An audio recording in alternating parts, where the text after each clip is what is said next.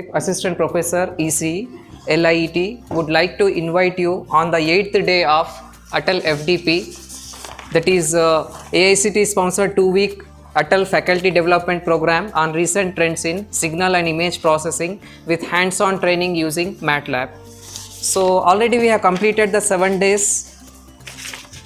Now I would like to invite our chief guest, Dr. L. Koteswara sir, Principal, KL University, Hyderabad. Sir has completed his BTech in EC from JNTU College of Engineering, Kakinada, and Masters of Engineering from Andhra University. And sir also completed MS in Research from UEL London. And sir has obtained his PhD from JNTUH. So research area of sir compromises computer vision, IoT, machine learning. Sir has published more than 30 research papers in reputed journals and also 12 conferences. Sir holds 5 patents, 1 industry consultancy and 2 books. One among them, the textbook is a very famous author, Taylor and Francis. Sir has more than 20 years of experience in India and abroad. Currently, sir is working as a principal, College of Engineering, KL University, Hyderabad. So we are glad to invite you, sir. Thank you.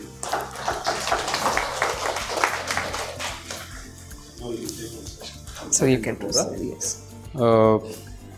Respected Principal, Lord's Institute, Professor Narasimhulu sir, Convener Shaik Mohammed Rasool sir, and co-coordinators and other members, the participants from various colleges in Hyderabad, myself Principal, KL University Hyderabad, Dr. Koteswara. I am very happy to take part in ATAL FDP, which is very rare opportunity for any institution here. Recently we have completed one of such in our university as well. About last 2 weeks back we have finished an FDP on data science and ML for agricultural applications. So today I am here to deliver a talk on the deep learning. With me, my colleague is also there, who will assist me in giving the practical or a hands-on session after some time once I complete this. My research area, basically my research area is image processing. I completed my PhD under the guidance of Dr. L. Pratap Reddy Garu from JNTU Hyderabad. Prior to that I was in abroad to complete my master's by research in image processing itself. So, working in KL University Hyderabad for last 5 years. So, though it is spreaded to multiple areas of application, my root is from image processing, and you know very well the requirement of today is you have to spread your domains to other fields as well. This is a requirement of today. Gone are the days you say that I am an EC professor. So these days nobody is going to accept you as a professor unless otherwise you claim or unless otherwise you get expertise in some specific fields like deep learning, machine learning or IoT or any AI. That's where you have to be different as per the needs of the industry, mainly academia. So in this perspective, I really appreciate the department. I think probably this is EC department. I'm really feel very happy that EC department got it.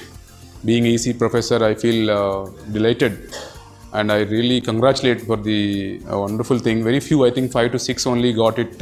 We got from Telangana state. Apart from this, very few got it. Not many got it. So having that, that's really a wonderful achievement, I can say, for an autonomous college like this. In future, we will have many more. I think you will have that. Once you get it, it's very easy to get more. This will really help you, your department, your faculty members to apply for some grants, research grants of SERB, DST, etc. First thing is, most of you might have seen people always talking about image processing for many years.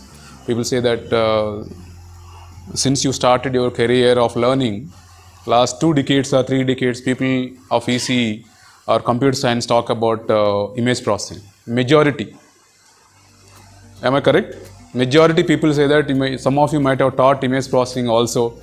Somehow as part of your academic experience, you might have taught image processing also. Did some projects with students of your BTech or MTech. Because the people first of all you see that image processing is very easy, and second thing is you can get many projects. There are so many reasons where you can motivate your students easily, go and do some project in image processing. There are so many domains you can easily get it. That could be one reason. But frankly speaking, over the period how the image processing has evolved, changed its face from a typical image processing to computer vision, how that is moving towards deep learning, and how that is helping to real systems, real life systems. Everywhere you talk about any new system, there is image processing in it. So that is the beauty of image processing. People say that image processing is outdated, but it is like, people also say that it is like a poverty in India. People say that we have eradicated poverty, but still there is a poverty. Similarly, many people say that there is nothing to do in image processing. This research is exhausted, it is already saturated. But I disagree. A lot of things are coming up in everyday life. You have a lot more problems to be solved, which are closely relevant to image processing. Very closely relevant to image processing, out of which we can say that notable or very significant area of application of image processing is deep learning. Today, the concept is mainly deep learning with a computer science perspective, computer vision perspective, not closely related to electronics though, computer vision perspective, how that is relevant to real-time applications, what we are seeing in day-to-day life. So, you know very well, I don't want to read all the slides one by one, but to make it more clear, sometimes we use slides which are really helpful for us to deliver a lecture effectively rather than talking in monotonous way, a typical lecture kind of thing. The first thing is image. People have defined, many people define image processing in different ways, but as you know that standard representation is always there. In different views you see. So here you can see that it is represented by dimensions. It's like in height and width. A simple matrix form. Rather than simple matrix form, you can say that on a number of pixels, or the dimension of image, any image, a typical image you take 500 by 400. And you know very well the root for any image is the pixel. Picture element is the root for it. When you have seen early days of image processing where the resolution mattered a lot, now the resolution is also changing with the availability of multiple devices. We will see that various steps of image processing one by one, but image is defined like this. Then again, when you say image, the next question comes into our minds is what is a pixel? You say that image is measured by the length and width and height, then obviously you should say that what is the minute part in it. That again you call it as a pixel.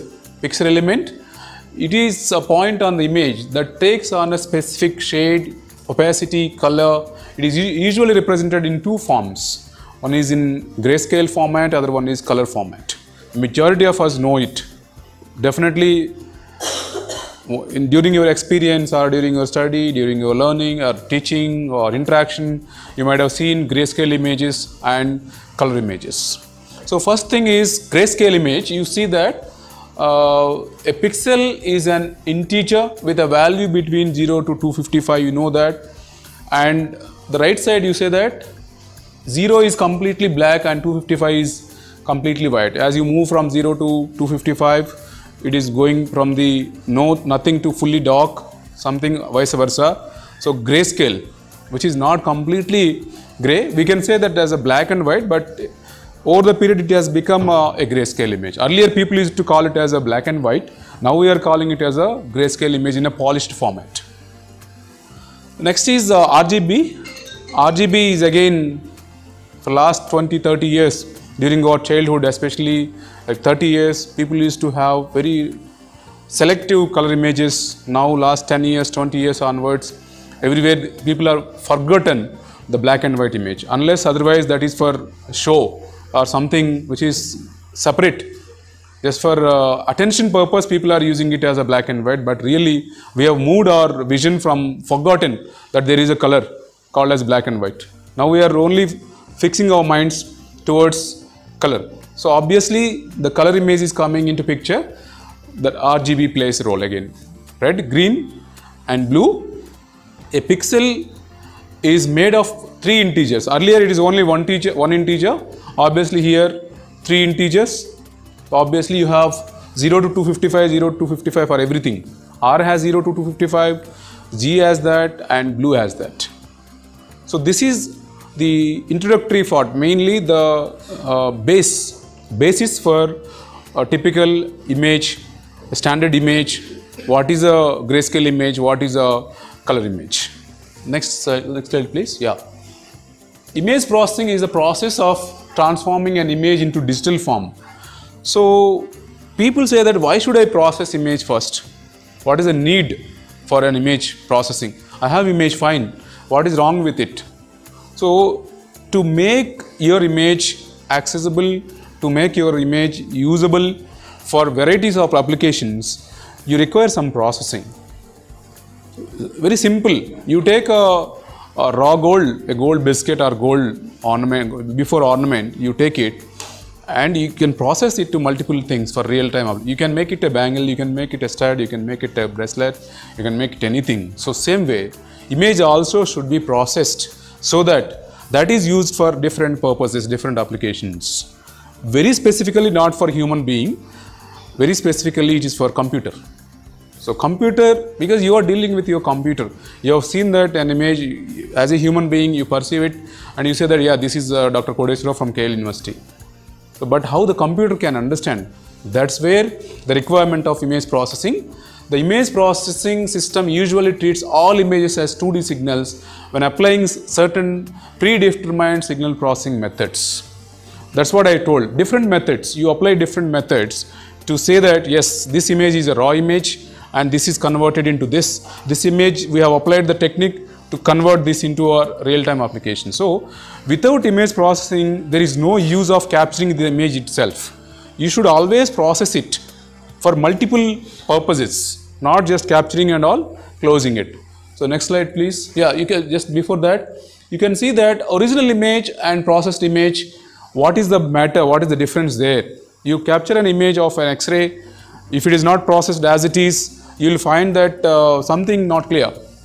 Obviously, you have been seeing it from your childhood. When you go to any X-ray, people say that an X-ray machine, doctor keeps it on the screen and sees. So, if it is not clear, obviously that is going to affect your treatment. The doctor is not clear about what exactly the image is. So, there is application from root level. It not necessarily that computer vision or not necessarily image processing, from root level, X-ray.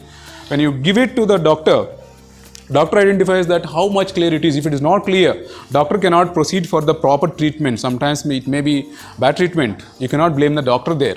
Doctor might be experienced doctor, very well experienced doctor, but sometimes the data is not sufficient, data is not accurate, the treatment also may go wrong. That's where again the image processing is coming into picture. So next is, where is image processing? These are the multiple places. During my BTech, I never studied image processing, for your kind information. I completed my BTech in 2001. That time there was no image processing.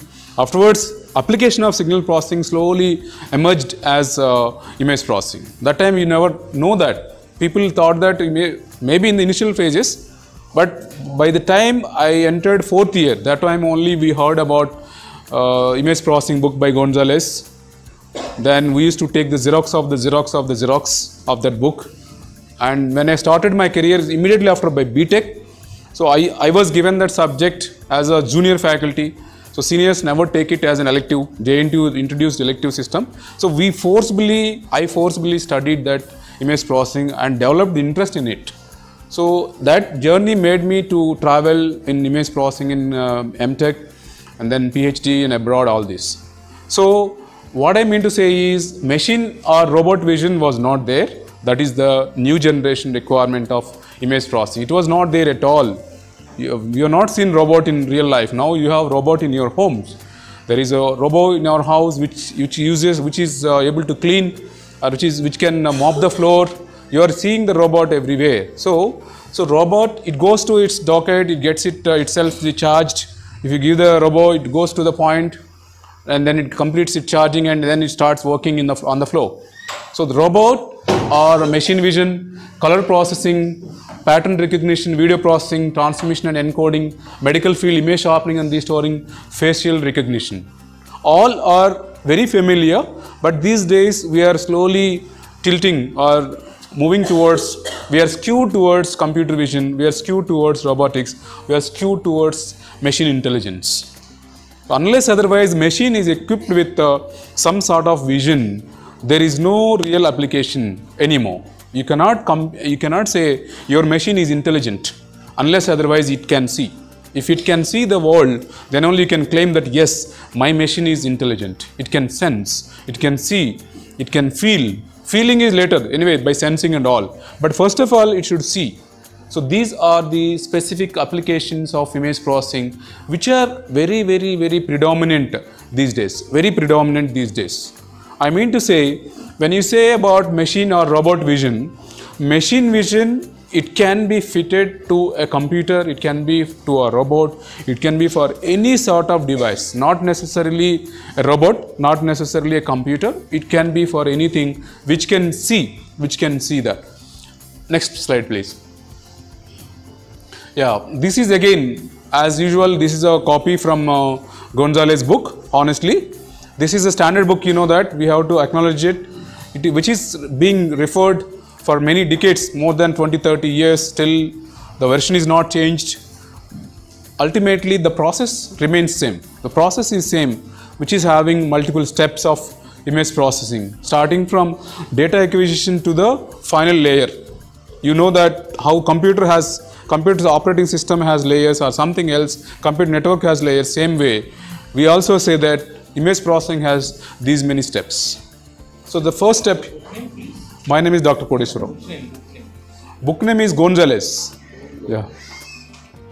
That is very popular book, very popular, Gonzalez and Woods.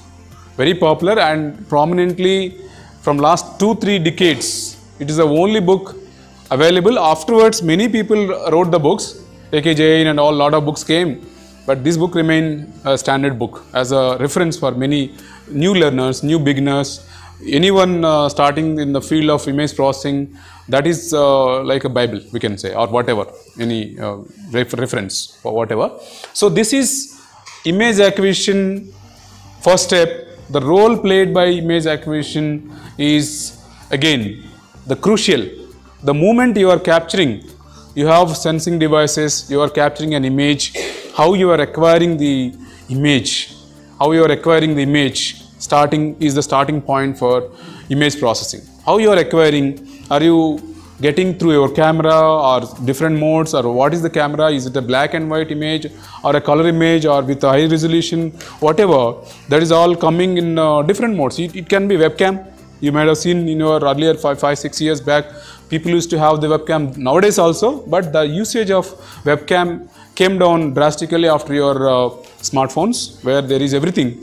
So obviously there is no specific device like a webcam or something. Cameras anyway, digital cameras started their journey about 20 years back. Now they are also not visible these days. Digital cameras also were replaced by mobile phones. No one is like carrying a handy cam, no one is carrying webcam, no one is carrying typical camera, unless otherwise there is something like this. There is no requirement of those devices. So that starts with image acquisition. Once the image is acquired, you get it, you create an image. Once you have something created or acquired the image, the next role is by processing. Again, image processing starts with image enhancement. Enhancement is, we have seen one example before. That example is mainly from image enhancement perspective. Image enhancement perspective, where you have a small image, from that image you enhance to get something useful information from it. What is the purpose of enhancement? By enhancing, what is that you get it is, you get some more information which is useful for your application. If you don't enhance, you may not get it. You may miss some of the crucial data present inside the image. You may miss it. Sometimes you may get it, but if there is no processing, again, enhancement. Enhanced images are always clearer than the original images. So image enhancement is one step. The next is image restoration. Usually when you try to do some process, you may miss some of the components. Any process in the world, in the nature, when you do something, you may miss it. So you have to restore back by applying the function, restoration functions. You get the original component which you miss. You know pretty well that image processing is all about sampling and quantization. During sampling and quantization process, you may miss some of the data, some of the important information. That information should be retrieved back. So that is again retrieved in the sense that that's a different word. But however, image restoration is also another important technique as part of your fundamental steps, different steps of image processing. The next is morphological processing. Morphological processing is there from last 20-30 years, where you see a person you have seen in your, if you recollect, the first time 20 years back, I think 20, no, more than that, I really remember the example of Indian cinema movie where Kamal Haasan changes his face suddenly as a lion or something. So they are all typical applications of morphology. You change something. These days people are using morphing and all that for bad purposes, but image morphology is another important step in complete image processing scenario. The next is segmentation. You know very well, to treat an image, many a times it may be difficult to process the image as a whole. So you divide the image into multiple segments and start working in a specific zone. Again, segmentation. So you don't see complete thing. When you take a photograph of mine, you take first your point is on my face first. You won't mostly see outside my shoulder, outside this side or that side. You see my face first. So if you are focusing on my face, you have to focus on only that zone. That is, you take the segment, particular segment, divide the image into different parts, maybe equal, maybe unequal, is called as segmentation. Maybe equal, maybe unequal, but you are dividing that image into multiple parts. For what purpose? You want to have more information from that segment. You are interested in some part, you are not interested in other part, but the moment you segment it, you focus on the segment which you are more interested in. The next is representation, description. These are all real-time applications where we are looking at whatever applications you are seeing. They are all coming under how the images are represented, how you are extracting the feature. All these are coming under this zone where you are representing the image. Are you representing as a color feature? Are you representing it as a texture feature or a shape feature or any layout or anything? That is all coming under the next phase. So eventually these are all color processing, and image compression is another crucial zone in image processing. Without image compression, it is always very difficult to store images that are acquired from the first step. If you have some proper mechanism of compression, different compression techniques are there, you know very well, lot of compression techniques. The first and very well reputed compression techniques I remember is JPEG. Right? JPEG is standard one. In 2000, it started in the year 2000. Giant photographic expert group started this standard of compressing the data. Instead of having these many pixels, compress it. Again, you apply some different codings, Huffman coding, LZW coding, different coding techniques, and then you compress it. So for what purpose you have to compress? If you don't compress, there is an example how the redundancy plays a vital role. A person tells the story with 100 words, the same story is told by some other person with 20 words. Obviously, there is a redundancy of 80 words by the first person. So you can convey the same story with 20 words, then you can say that this is more redundant.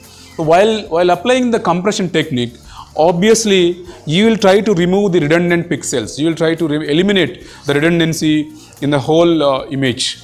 So again, that is what the image compression. There are so many compression techniques. These are the reasons why the people always focus on image processing. Being electronics engineers, I think most of you are from electronics background, if not from computer electronics also, computers also. This is interdisciplinary. It has become so much of interdisciplinary these days.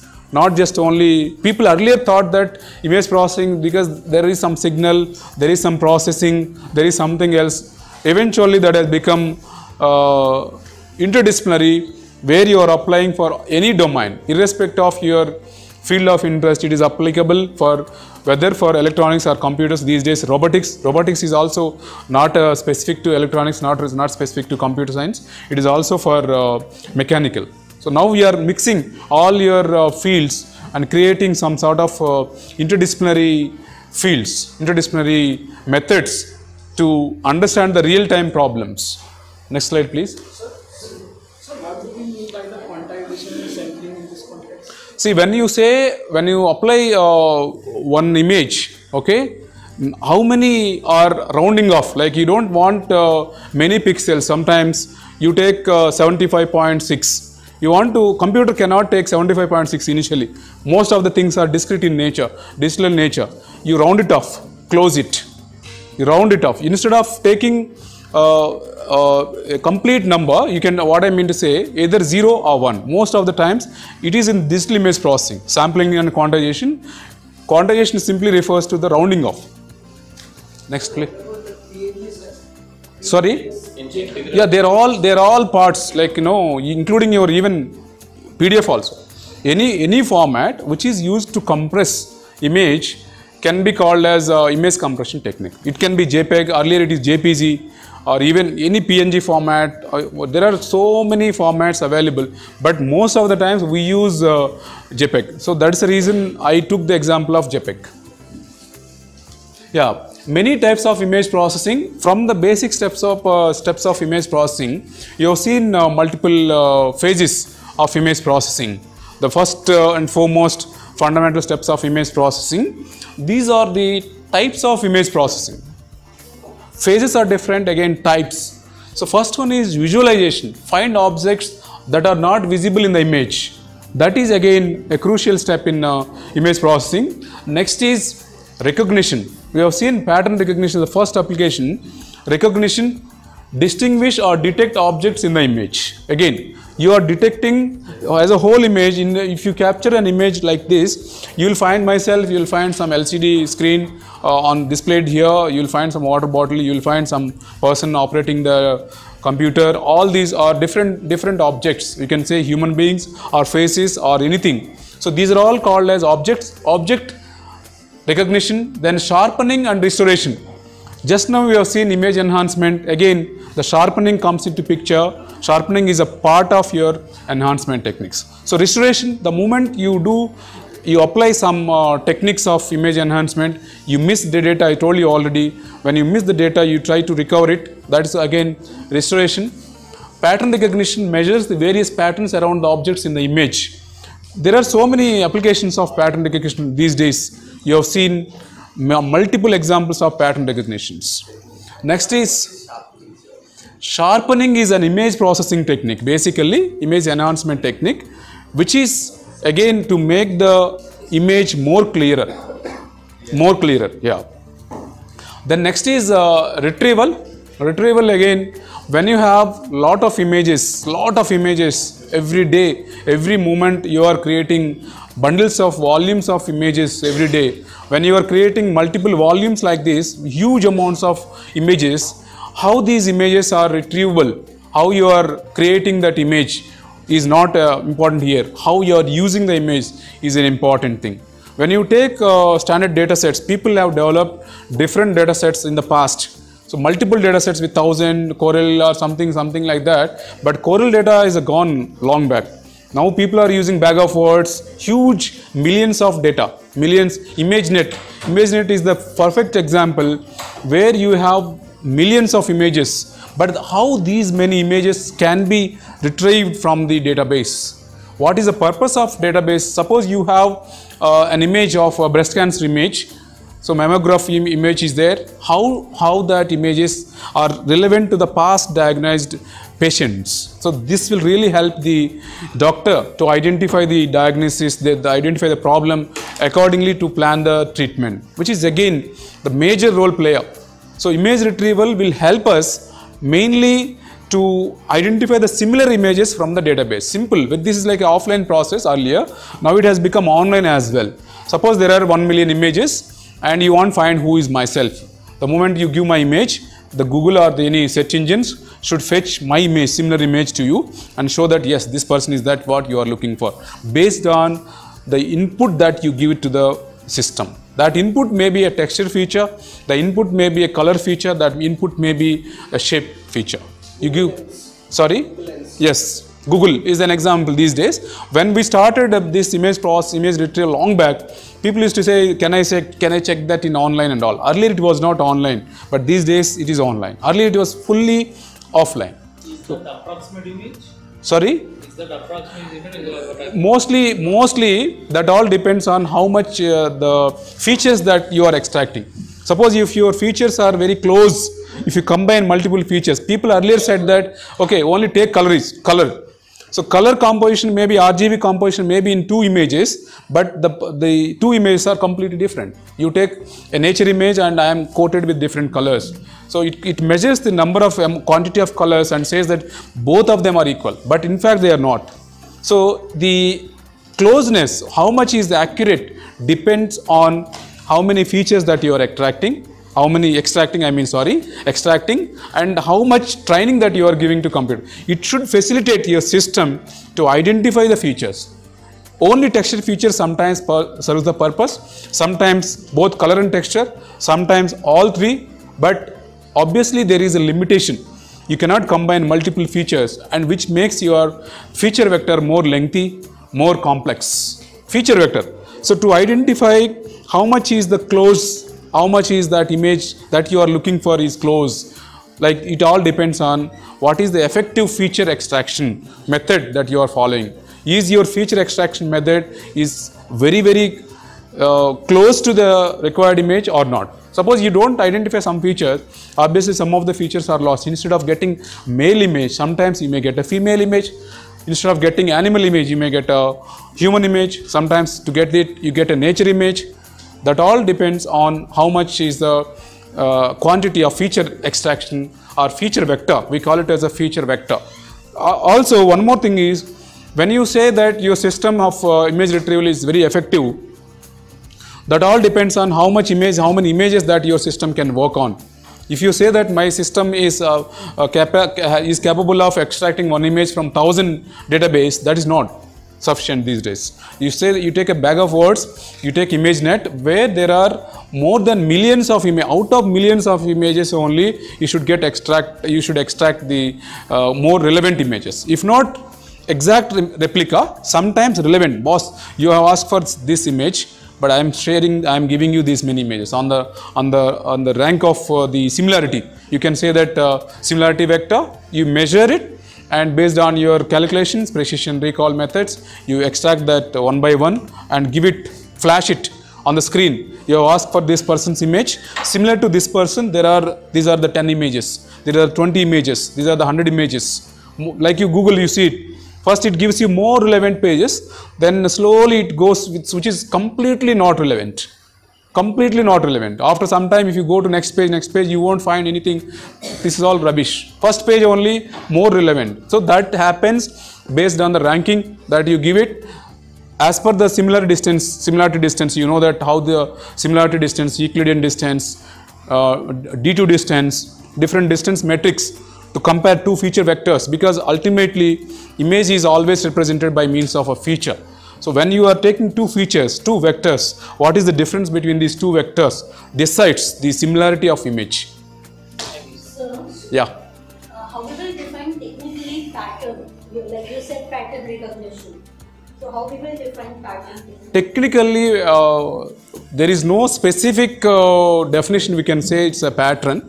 So in my understanding of image processing, I always see the pattern as a combination of zeros and ones first, and how they are arranged is for different, there is no standard definition for a pattern. This is arrangement, occurrence of zeros and ones in series or may not be in series. Yeah. So whatever retina scan also same pattern? Yes, retina scan also, this is iris, we call it as iris.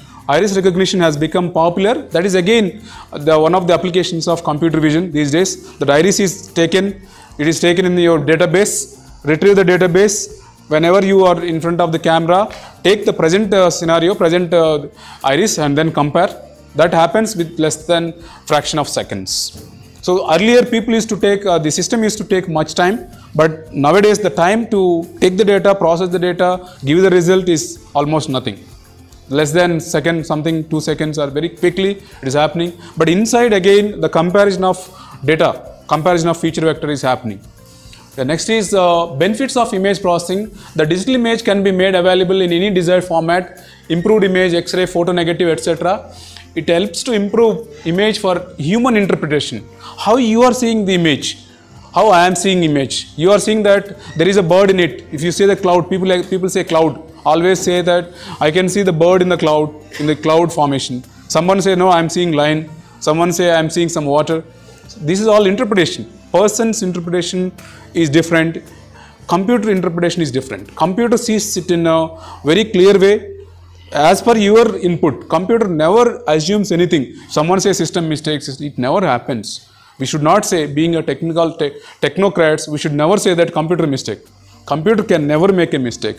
Especially when there are results, when there are some data, something, we simply throw the blame on computer, say that computer mistake.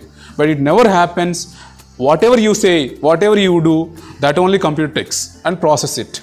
It can be image, it can be data. So obviously, when human interpretation is different, when you see, what you see is different, what computer sees is different. That is again dependent on how you are training your computer. What is that input you are giving? So that's the reason when you start your learning of computer, important components of computer, you start with input device, output device, monitor, CPU, like this. So there is a significant role played by the input that you are giving to the computer to process your images. So that is, it helps to improve image for interpretation. Information can be processed and extracted from images for machine interpretation. That's what it is, machine interpretation. Machine is like your computer, whatever you say, it interprets. If you say that, no, this person is not a human being, this person is an animal, if you say, feed my image and train your computer, no, this is not a person, this is something else. So computer also feels that you are not an image. So that's where the information can be processed and extracted from images for machine interpretation. The pixels in image can be manipulated to any desired density and contrast. Again, there are so many words in image processing. As I told you in the beginning, people say that image processing is outdated, but still there is a lot to learn.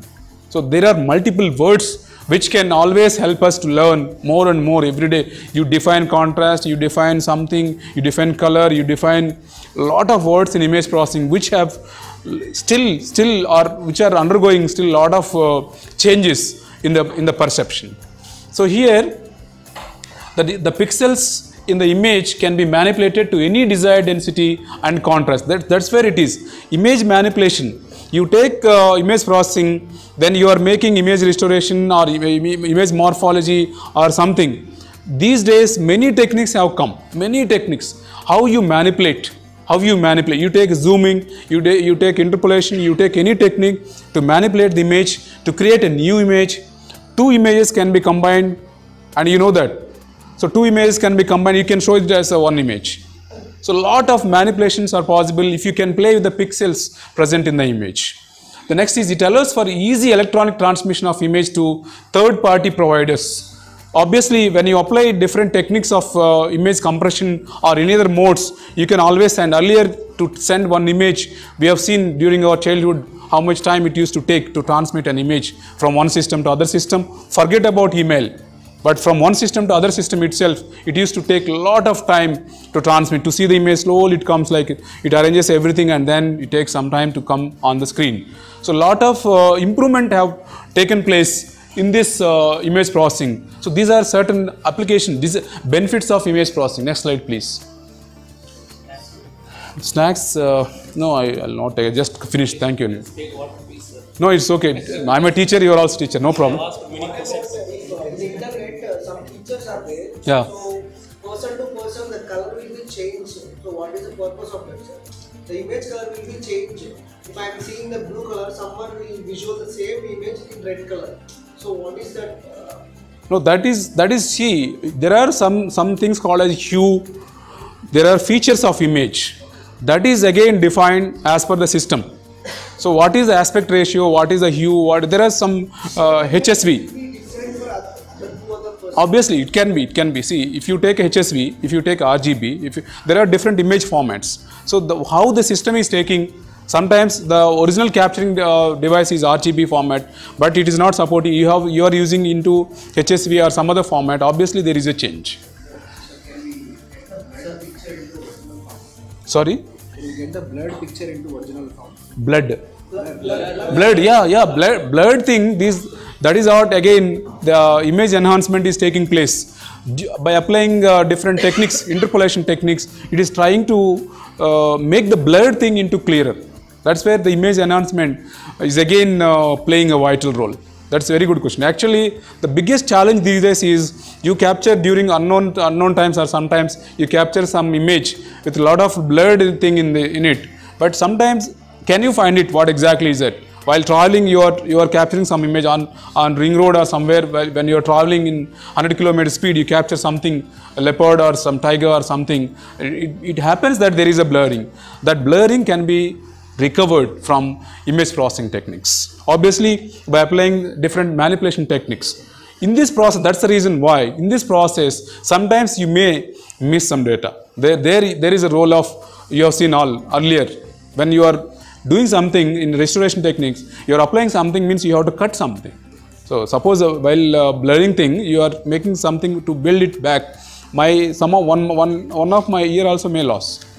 You may cut it that way, and ultimately your target is to get the image without blurring. So obviously you have to forego some of the content inside image. So you have to decide when your image enhancement also specifies what is that you are looking for. Are you looking for only my face? Are you looking for my hand or my shoulder or something? Then only that portion will be taken care properly while ignoring the other portions. You will not bother about all other things which are not relevant for the image enhancement techniques. So next is, these are the real applications now we are stepping in. So these are, you can see how we have evolved, we have changed from previous decades or previous years to these days. You have seen Doordarshan when your childhood, which has become nowadays also there. We can't say that's obsolete, but still it is existing. At the same time, we got all these. Next is your telephone became your smartphone with all things in your smartphone. People say that smart meaning is that. Smart means which has everything in it is smart. So people say you are smart means you have everything. You have beauty, you have dare, you have courage, you have everything. Then you call it as a smart man. So these days, smartphones have replaced many of the electronic devices which were in existence previous decade. All your smart devices are equipped with digital camera, internet, email, computer, everything is there in your smartphone. The next is your childhood memory.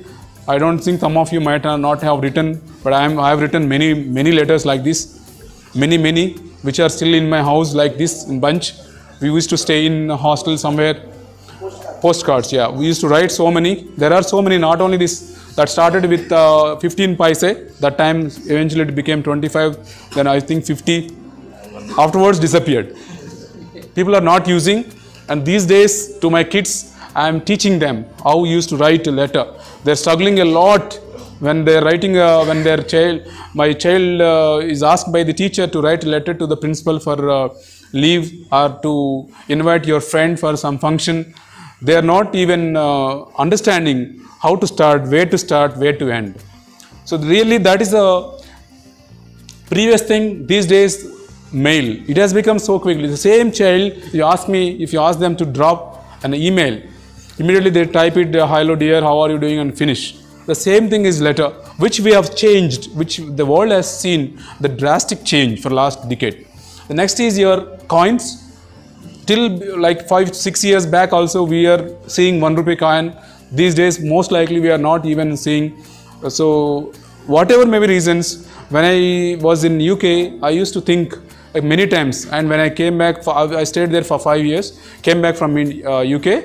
That time also, I never used to carry cash. Every time my family members used to say, if you go to chicken shop, how will you get chicken? There is no money. So that has come to reality. I really recollect those days. My family members used to say, I say, no, I don't want cash. No, how will you bring that? I say that I will use only card. So I'm not interested to go to ATM and withdraw. That's by default, my nature. When that has happened, every time they used to comment, like if you go to a shop, mutton shop or chicken shop, if there is no card, what you will do? Nothing. You'll ask for some loan. You'll say that I'll pay later. But that now has become your phone pay, your Paytm. Lot of apps came, and people are continuously developing many apps. Every WhatsApp also started. Everybody is starting that digital payments. So this is again the biggest transformation that took place. Okay, next slide please. Yeah, that's what my friend explained me while coming. Data is the new oil. It's only useful when it's refined. So that's where the crucial application comes into picture. Data is huge. People are saying that I'm a data scientist, I'm a data science specialist. How can you say that tomorrow coming 1-2 years, if we don't turn towards data science, we don't turn to machine learning or data, whatever applications, you can't say that I'm an electronics engineer. So we are dead. Electronics engineers are going to die if you don't change yourself now. The need of the hour, maybe not regularly, maybe after 2 years again, the electronics and communication or related fields may bounce back. We never know. Well, previous 5 years back, electronics and communication was the most preferred branch till 5 years, till 4 years. It was the highest preferred. But these days, last 4 years, we are seeing the drastic fall in the students selections. And also, if you are a faculty, if you say that I'm an electronics, they say no, we don't want. We want computer science.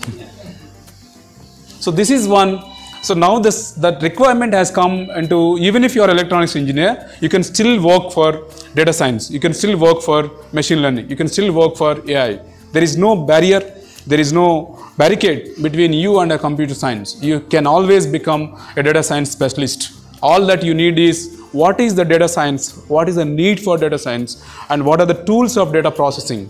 So here, data is the new oil. It's only useful when you refine it further continuously. A lot of data is there. You say that in future you require a lot of garbage is there in data, and demand will be there if you clean the data, if you can segregate the data, if you can separate the data. No, this data is not useful. This is outdated. Remove the data. Filter out. Like you clean your memory because in the future, as the data is increasing, it's not easy to create the memory devices to meet the requirements of the data. So data is being created every second, every micro level, but how the data is going to, how many memory devices you can create. So obviously there is some point, you segregate the data. Yes, this data is not useful, this data is useful. Use this data, separate it. Like you take a wet one and dry one. Likewise, in future, we look for someone who is specialized in data processing. Otherwise, it becomes biggest garbage in the world. Next, please. Yeah.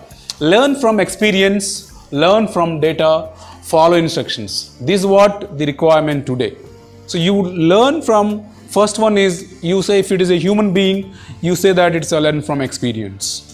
So you say that every time we say to our students and family members, learn from previous experience. Earlier you failed, you understand. Earlier you did this, gain from it. If it is, obviously the data is there. The system should learn from the data itself. Nothing else. There is nothing else that you can make the system learn. Obviously, you have to give the data. You keep on giving the data to it and it learns.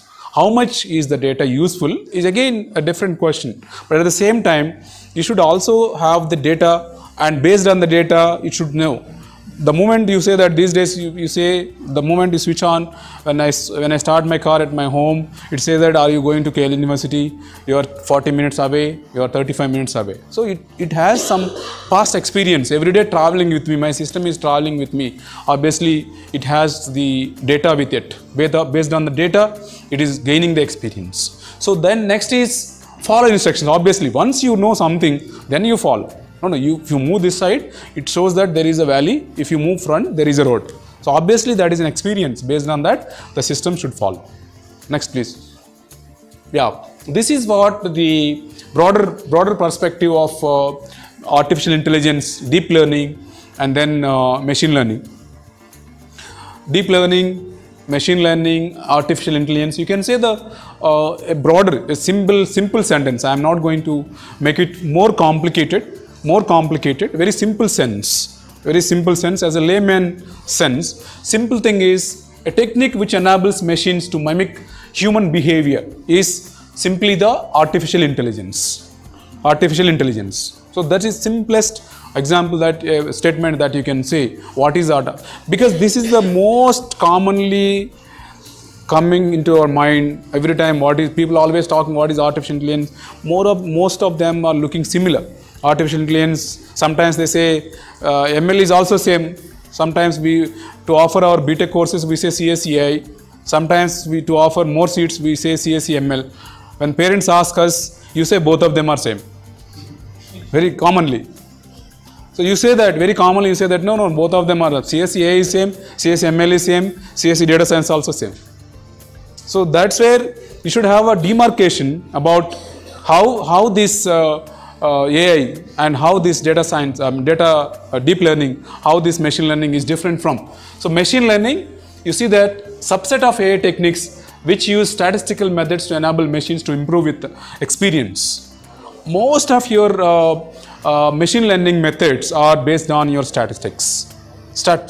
So that's why to become, I always say, to become an data scientist, to become AI, to become something specialized, ML expert, you don't need to be a BTech computer science guy at all. You can be a BTech mechanical guy, you can become a BCom guy, BSc guy, BSc maths guy, or an ordinary, no BCom guy, no intermediate guy also. But the only thing is you should have some command on statistics.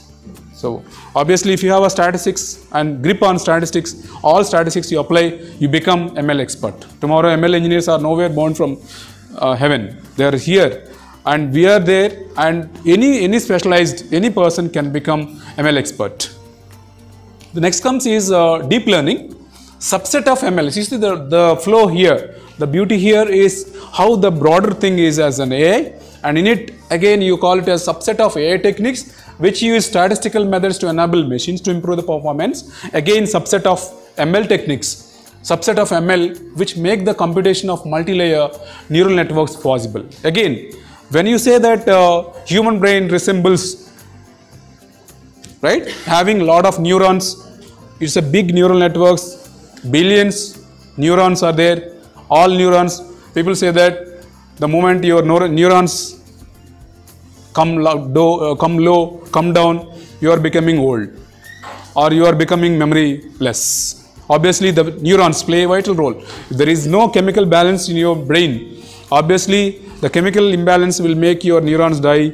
The moment the neurons come down, your memory is lost. So automatically again the neurons are playing the role, big role in case of your deep learning. Learning requires memory. Again, for this you require some multi-layer neural networks. It can be different techniques. I will not get into those ANN, CNN, RNN, all those neural networks techniques. Ultimately, the purpose of this is for making the system learn on different layers, from different layers. You take any deep learning technique, it is all about neural networks. How you are training with the neurons. Next is the data science. Now again, another fancy buzzword these days is data science. What is this data science? You see, maths and statistics, visualization and other techniques, here it is all what we have seen. Okay? If you combine all together, you call it as a data scientist. These days, people say that data science has become more significant, and that's the reason people of, even they're not looking at BTech these days. Usmania University, I think you are affiliated to Usmania University. Usmania University is starting BSc Data Science. In future, you don't need to expect people who can study BTech in data science. You can simply say that I tell my students, someone says that, no, I am very much fascinated about data science, I want to become data science. Then I say, don't join BTech, you join Usmania University BSc. Happily you get it 3 years and ultimately you will call it as a data scientist and you can start your career anywhere in the world as a data scientist. Why to waste 4 years? Why you are so crazy about, I am not against computer science. Being electronics professor, I am always biased toward electronics, obviously. So I'm little hesitant to tell sometimes that you can learn electronics outside, but I am always there in the front row to tell that you can learn data science, not necessarily to come to the campus also. You can learn it at YouTube, you can learn it with friends, you can learn it from friends, kids also. Anyone you can learn. So there is no restriction that to become a data scientist you should learn huge mathematics. With the basic of minimum knowledge on this, you can become data scientist. Yeah, this is again the manufacturing for handling robots, drones, Industry 4.0. These are, people are talking about Industry 4.0, 4.0. Again, people are saying now these days Industry 5.0 also. So we don't know what's happening with 4.0. People have started 4.0, before they completed 4.0, we are talking about 5.0, same way as 5G and 6G. We are not even rolled in India, still government says that we have started 5G, and of course we are fortunate that Hyderabad is one of the 5 cities to start this 5G deployment. Hopefully once that 5G is deployed, due to the initiatives from government, we definitely get the requirement of professionals who can deal with 5G, we can deal with data science, we can deal with all these electronics and computer science related technologies will be coming up very soon, maybe after 2 years, once the 5G come into reality in India. Forget about 6G, but first 5G. Once 5G is there, obviously there is a requirement of data scientists, there is a requirement of ML scientists, there is a lot of requirement. That is again anticipated within 6 months to 1 year, once that 5G is deployed in our country. So we should be very thankful to the government of India for selecting Hyderabad after Bengaluru, Chennai, Kolkata and Mumbai. And this is a great achievement actually for Hyderabad people. The government has recognized as this city as a metro city like Bengaluru and Hyderabad. Again, here AI, ML, DL, what is the different manufacturing zones? Automotive zone, people are talking about self-driving cars. We have seen in videos, multiple videos shared by our friends in US or somewhere, Tesla, whatever you call it as people have seen. I've seen many videos, people sharing that I'm sitting in driverless car, look, I'm starting my car at my home, it is taking me to my office, I'm sleeping now, I'm enjoying, I'm taking puff or I'm taking some burger or something. So that's where the automotive industry is taking care of, looking at these applications. Self-driving cars, smart dashboards, vehicle control systems, finance, loan distribution using AI models, POS handling, and of course these days the vending machines, everything like your swiping machines, I mean to say swiping machines, POS, and POS means point of sales, right? Yeah, something like that. The next is loan distribution using AI models. The next is the manufacturing for handling robots, drones. I've finished. Media, entertainment and telecom. You can say that for handling compressed data transfer, advanced data management, 5G plus AI, that's what I was talking about. 5G plus AI for data transmission. People say that buffering will not be there. Your YouTube video you can watch without any buffering, without any wasting time. You can download the video with a huge amount of data also, which is very faster, 10 times faster than the 4G now. People are telling that 5G, once 5G comes into picture, again you require AI specialist. The next is energy for smart energy monitoring, smart home, smart city. Again, the moment you say that is a smart, it is everything. People have, we have seen one thing in 2008, one of these, I don't want to name here, nearby Gachibal, they said we are going to provide intelligent living, we are going to provide smart living. They started about 2008, now this is 2020, not completed. I don't want to name that, many of you might be knowing it. So that's where I've seen that I'm passing every time. Every time I pity those who have bought it. Maybe for last 14 years they are struggling. 14 years they are unable. They said that in 2008 we'll bring smart living, we'll bring intelligent living. You don't need to knock the door, you don't need to open the door, you don't need to do anything, you just automatically lock everything. But unfortunately I could not see anything. Sometimes I feel curious to ask some of them who bought it 2008 and lost a lot of money there. So smart living is again now coming into picture due to the amalgamation of different techniques coming from AI, ML and DL. Next please. Yeah. This is what the comparison, how you compare a human vision and a computer vision system. A human vision system and a computer. You see that there is an input, as I told you in the beginning, you can always give the input to the computer, you can always give the computer. The moment you give the input, obviously it has to understand what is that you are expecting from. So input is your banana, whatever there in the input side. And if it is a human being, you can say that the moment you give it to me, this you say that this is a bottle, I can see this is a rock star. Okay, this because I am seeing it. I can, with my knowledge there already, I have my neurons, I have my learning method system there. I can see that there is a distillery, there is a rock star and 7 rupees. So the moment I give it as an input, this is what the example there. So something there, I keep it and my eyes are seeing and my brain is processing it, and then it is giving that yes, you are seeing bananas, grapes and berry. Same thing, my eyes are scanning here and saying that this you are holding a bottle of the manufactured by so and so, and it is clear. Same way, when you take a computer also should have some inputs, and those inputs are like this.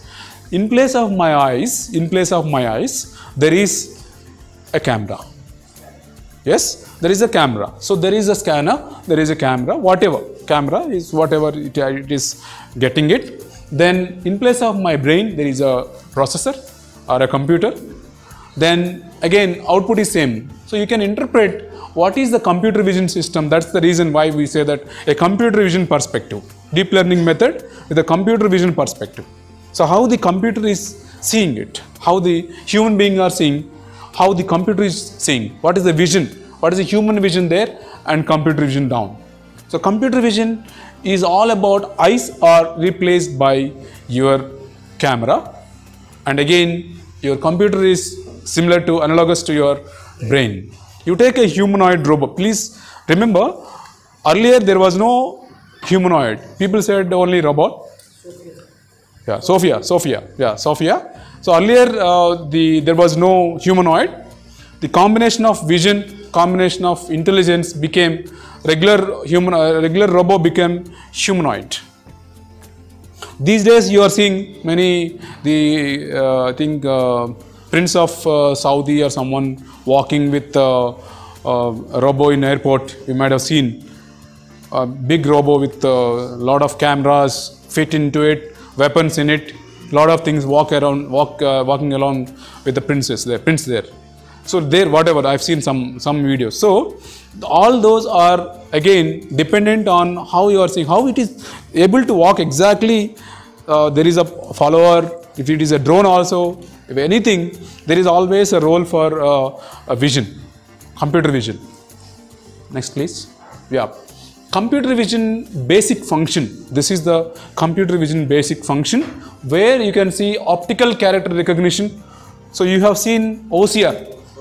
Lot of people are working, including my guide, Professor Pratap Reddy sir also started working on OCR, optical character recognition. They developed a lot of language. They took the languages Hindi, Devanagari script, and then they have taken, recently they are starting working on Urdu language, they are talking on Telugu language, and they are talking on multiple languages, character recognition, how this recognition can help the computer to understand. So what is the language that you are using on the paper? So that is where OCR. So lot of that is a big ocean where you cannot cover it in 1 or 2 sentences. OCR, optical character recognition. Then very simple example of OCR is your check realization. When you submit a check in your bank realizes, bank follows this OCR. Simple. It has some code there, then it understands that there is some code, and based on that it processes the data. Next is retail automation. retail automation, where you have seen lot of applications where you're not even seeing, you just say that you take ticket, select it and get it. Everything is automated. You don't need to go and see physically, and you can get most of the things automated way there. The next is machine inspection, 3D model building, medical imaging, match move, and then motion capture, surveillance, automotive safety, fingerprint recognition and biometrics. These are all computer vision basic functions. All you give your biometric, you give your iris, you give anything, or coming under computer vision basic. Computer can see you. Computer is seeing you with different factors, different parameters, different inputs. Next slide, please. Yeah, this is again the classification of ML and DL. Classification, I mean to say, rather than classification, illustration of how you see the machine learning, how you see that deep learning. So deep learning, there is no manual intervention to process the feature extraction. In deep learning, it is done by the machine itself. So it is done by the machine itself in deep learning. If it is in machine learning, there is a person processing, extracting the features. Features are extracted by the human intervention there, and here there is no human intervention. Of course, the classification are same there, here. The steps are same. Feature extraction, classification there and here, but at the same time feature extraction, classification are combined here, and you are calling that as deep learning in multiple layers. There are multiple layers, layer below one layer. You know that how that memory comes, how the system is built with multiple layers. So this is again, you can say that input is given there, and it says that whether it's a car is not car or not car. You have to tell the system, you are giving the input as this, whether it's a car or it's not a car. So for this, there is a lot of things to elaborate. First thing is you need to extract the features. First, car features, are you getting the features by means of a color, by means of a texture of a car, by means of the shape of the car, based on all these three features, then you can say, yes, this is what it is. So this feature extraction again is a very, very, very big role player, very big role player. What is that? Algorithms. So what are the feature extraction algorithms? So based on the algorithm that you employ, based on the algorithm that you deploy, the efficiency of the system is working. If your feature extraction is effective and efficient, obviously the output is going to be very much effective, very much perfect. Next one, please. Yeah. Again, now people are talking about AR and VR. A lot of works are going on. Again, AR and VR is computer vision. So this is again a computer vision perspective, where you can see that overlays computer generated 3D content on the real world, that is augmented reality. Virtual reality, people are talking for last 5-6 years. Due to COVID time, it has gone up like anything. You say that you are in India, you can watch something in lab in US, or you can see how the space station working. All these are now, people are saying that hospital arrangements, you can see how many hospitals are occupied. Sitting at your home, you can say that there is an hospital, AIMS is there, NIMS is there. You can see that how many beds are occupied. So a lot of applications of AR and VR is also in line these days. So again, this is again in the perspective of computer vision. Again, this is a computer vision perspective. If you see that it is achieved by smartphones, tablets or AR wearables, it is achieved by VR headsets. People, you know that we have lab there in our university there, where you can create a virtual environment, complete virtual environment. You just wear the headset and you feel like you are in something. Earlier you used to see that 3D movies and all, long back in your childhood. You say that 3D, you are given some specs and then you get it. Again, that is also linked to your vision. So obviously, how the vision has become virtual, how it is augmented reality. These are the main classifications, like what is augmented reality versus virtual reality. Completely shut down the real world and make user think that they are really in the virtual world. That is virtual. Completely shut down the existing world, whereas it is able to interact with the real world and virtual world, both. That is what augmented reality. Augmented reality is something different. VR is something different. Both looks similar, but there is a difference. One is completely shutting down, other one is combining both, real and there is no person I am going and giving shaking hand, other person is not there but I can give shaking hand. That is augmented. So same way. Like you assume that there is no one there, but people say, earlier people used to say with whom he is talking. Nowadays you are talking, and it has become. Earlier people say if someone is talking without anyone, people used to feel that he is mad, they gone mad. Now this has become reality. Why machine learning now? Why machine learning now? You see this, these are all the different zones connected. Data, what is the data, how much data is every day, every moment, every month, every year, how much of data coming in. You know that cloud has again came into picture. My professors there working on cloud deployment, how the cloud is combined. So there is nothing like, as I told you earlier, there is nothing like cloud is computer science. There is nothing like data is computer science. There is nothing like ML is computer science. It can be from anyone. Anyone can do it. So cloud, then data science, job purpose or whatever, then again algorithms, open source and democratized. These days people are working on open source rather than going for a typical American companies. You start your own open source. When we say something, we always look for what is the open source alternative. We always see, as it's not about the money saving scheme, but tomorrow when you grow bigger and bigger, you cannot be dependent on proprietary softwares anymore. As an engineer, to use your knowledge to the society, you should also develop some of the real-time applications. Sometimes instead of depending on existing or monopolized tools which you can buy only by paying money, dollars and all, instead of it, can you do something to develop on your own, or which is an open source, which is not a copyrighted, rather it is a copyleft. People always say that, you know, that there is always a copyright, on the other side there is a copyleft. So you should always go for something which is left. There is nothing right, it is not right. Copyright should be avoided as long as if you can develop some of the open source tools like this, open source and democratized. The next is access to cheap, abundant storage, Internet of Things, IoT. People have already seen Internet of Everything. Now again, Internet of Things is also, people say that it's Internet of Things is outdated, but still a lot of things will come in future with IoT. Once you deploy your 5G or other things, again IoT also will boom up like anything. Internet of Things, Internet of Everything, you know that IoE. There is one thing called as IoE, then IoT. So how many devices that you are able to connect, how many more devices you are able to connect. Is it only 10 devices you can connect, is it only 5 devices, or how you are going to connect beyond and beyond. What is learning problem? So learning is improving with experience at some task, these are all examples. Chess game, while coming we were discussing chess game, how you make the system play. These days players, we have some international player with us in our university. So there he never goes to someone opponent, like it doesn't need to go to Russia to play with someone who is expertise. You play with system. There is system checker. Any games, chess game or any game, you more steps there that are fed into the system, automatically more intelligent it is.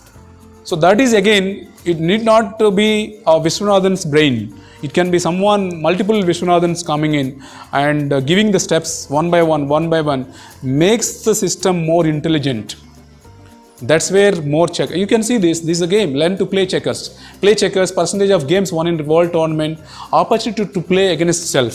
So these days systems are thinking, what is the next step? You are going to play with your system. Because of the intelligence, you move the one thing here, automatically the system understands that yes, you are going to move in this direction. So this is where the significance of learning, whether it is a deep learning or a machine learning, the learning problem is like this. More training, more effective inputs make the system more learned.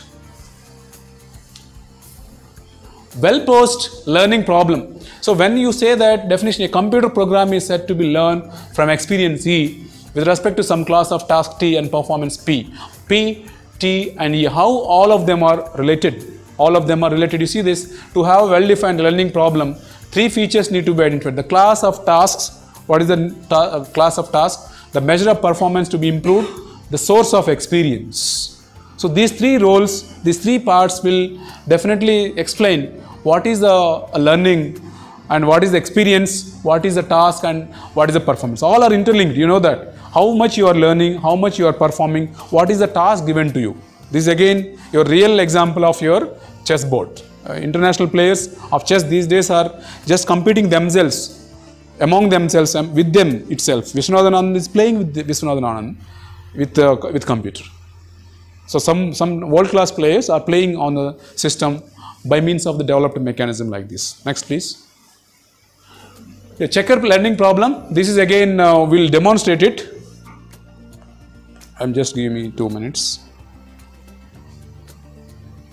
Yeah. A handwriting recognition learning problem, a robot driving learning problem, checker learning problem. These are all some of the examples of your deep learning. So these are the regularly known examples, like your chessboard, like a handwriting recognition learning problem. You are writing something, who is writing, what is it? We have seen that different phases of your deep learning. That's one thing. A robot driving learning problem. Task, as we have seen, there are task is there, and then experience is there, and then performance.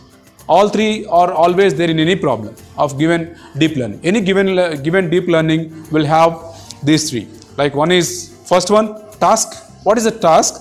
What is the experience? And what is the performance? Experience in the sense, again, the training comes into picture. Whenever you take a deep learning system, how much you are training? What is the samples that you are training? What is the algorithm that you are using to train your system? Deep learning algorithm. There are so many. If you say a neural networks, so for example, if I say I am using a CNN, if I say I am using RNN, or what is that RNN, what is that CNN, and how that algorithm is designed or developed. That's the reason why people keep on developing CNN, some more. People are talking about a small amount of CNN is being developed, RNN is developed, RNN anyway recurrent neural networks. But most of the times, CNN is deep neural networks, CNNs. Multiple algorithms are coming up in CNN, making the systems learning more and more effective. More effective in the sense, how much closer to your expectations, how much closer you are designing your system to be effective. Next please. Steps in designing a learning system. You see this, choosing the training experience, choosing the target function, representation of the target function, choosing a function, approximation algorithm. There are two types of, again, estimating training values, adjusting the weights, final design. These are the broader steps. Maybe you can again classify them into multiple steps there, but again here these 5 steps are very common in any deep learning system. Any deep learning system, these are the 5 steps. Next please. Yeah, though not visible, you can just see that research workflow for problem solving using deep learning. Research workflow. Suppose you are working in some research domain towards your PhD or some postdoc fellowship. You can always think in this direction. Most of you, suppose if you are coming from teaching fraternity, in future you may be interested in working in deep learning and of course in computer vision perspective. Obviously you can think of these steps. First one is, what is the problem identification related to your deep learning. I am talking very specific, very pertaining to the deep learning. So problem identification, data acquisition and annotation with the domain expert. Annotation, again, expert is different. Suppose you say that annotation, in the beginning itself I told how you see, how you are annotating. Very old times, if I give some image to some person, annotators used to annotate an image with a bird and some water, some tree. One annotator represents that as a bird, someone represents that as a tree, someone represents the water. So that all depends on the annotator's perception. So you see this data acquisition and annotation with the domain expert. The next is selection of deep learning technique. We have seen different deep learning techniques. Then model architecture design, then hyperparameter tuning and selection, result validation with the domain expert. Again, When you say that parameters, obviously whenever you have multiple parameters, how you are tuning the parameters? Everywhere you go across, you go to electronics, you go to computer science, you go to mechanical, you go to chemical engineering, you go to any field, when you have parameters, how you are tuning the parameters decides the performance of system. Parameters, how you are parameters. So you say that there is a parameter called this, pass percentage. So that pass percentage is a parameter to decide the performance of the student, also the performance of the faculty. You are using it. Suppose you want to terminate a faculty, you use that pass percentage as a factor. You simply say that no, your performance is not good, your pass percentage is low. Same parameter you are using to assess the performance of a student. You say that yes, you got 90% in your academics, you are good. So the same performance, you are treating that same parameter in different zone. So there again, parameter tuning, hyperparameter tuning and selection. Which parameter you are selecting? What is the parameters that you are taking, and then what is the parameter that you are selecting to design your thing? I am just telling that example, but for real deep learning systems, use these problems in research oriented, not necessarily for a regular PhD, it can be for anyone.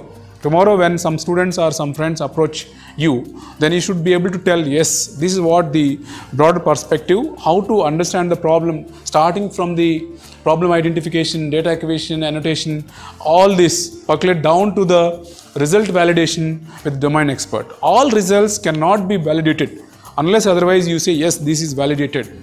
You can't say that. So validation is again very common and prominent step in any system. If you say that 70% my student got, some university should validate it. Yes, the 70% is equivalent to distinction. So obviously, whenever any system is designed, that for that validation, you take it with a domain expert. So any validation is the last step. Once you get everything, once you get your results out, then it should be validated to make your design complete. I think that's over. Yeah. Class label cats, you see that dogs. The biggest problem is most of the times cats and dogs look similar. Obviously, computer should be trained in such a way that based on your feature, based on other parameters, you should be able to train your computer, make the system learn which is a dog, which is a cat. Obviously, features matters there. Features, how many features, what effective features that you are using is same. See that you can. This obviously depends on the feature selection and training, how much you are training with the various factors that we have discussed in the previous slide. Next one, please.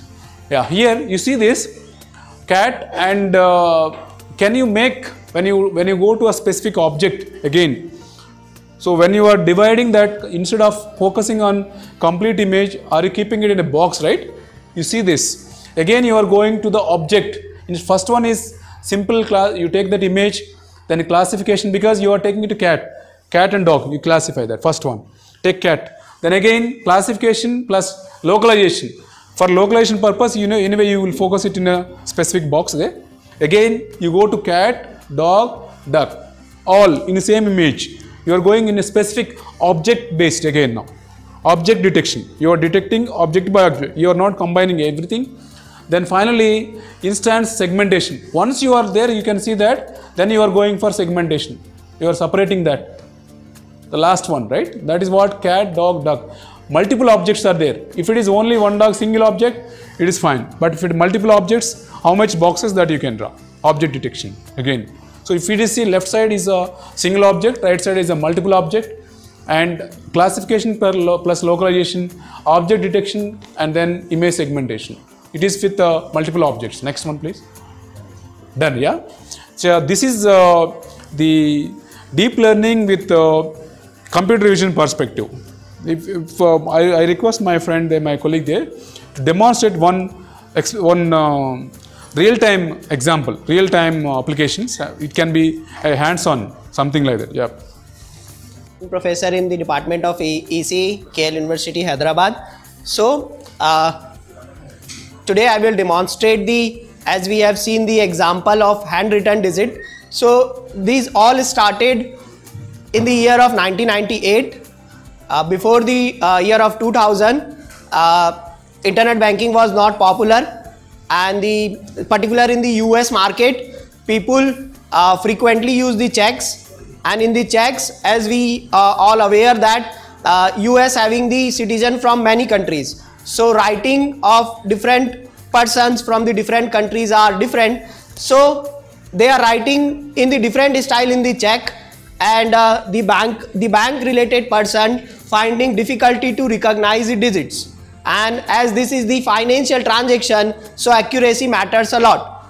So from there the handwritten digit recognition task starts, and it is started with the Professor Jan LeCun, who is currently chief in charge of AI in the Facebook Meta. So the Jan LeCun was the postdoctoral student of Jeff Hinton. Jeff Hinton is the godfather of AI. The all algorithm we are seeing today, whether it is neural network, whether it is convolution neural network, is designed and developed by the Jeff Hinton. So today we will recognize the handwritten digits using the convolution neural network. So hope you are aware of CNN. If you are not, then while coding we will learn these things.